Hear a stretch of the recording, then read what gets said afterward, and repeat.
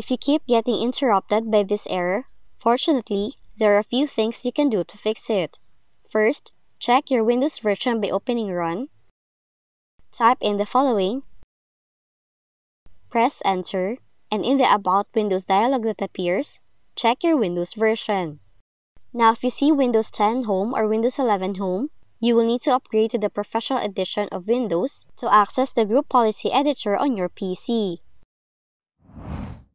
Next, you can try alternative methods to open Group Policy Editor. One is you can use the Run command, type in the following, then press Enter.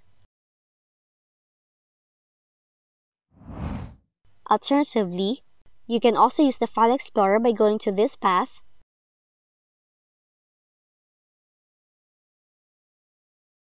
then double-click on this file to launch a Group Policy Editor.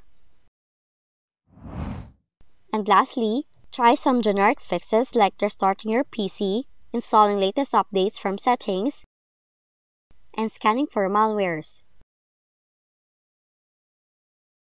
So that's what you can do if you encounter this error on your Windows 11 computer.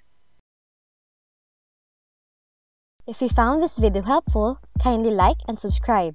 You may also click and turn on the notification bell so you can be notified from whenever we release new videos.